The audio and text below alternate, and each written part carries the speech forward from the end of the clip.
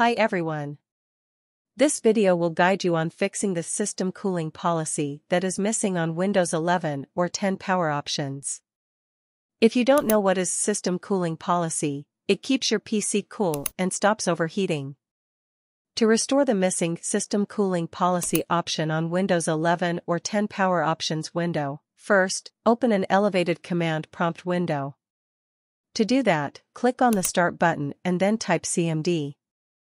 In the search results, right-click on the command prompt entry and choose the Run as Administrator option. In the elevated command prompt window, copy and paste the following and press Enter key on the keyboard.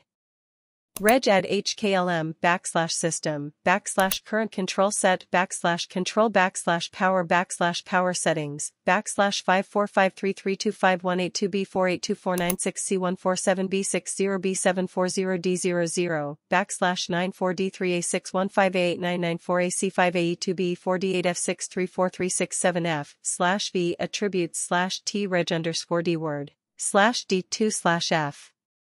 Please note, you can copy the above command from this video description. When you're done, you will see that the operation completed successfully message on the screen. That's it. Now, open the Power Options window and you will see System Cooling Policy is restored.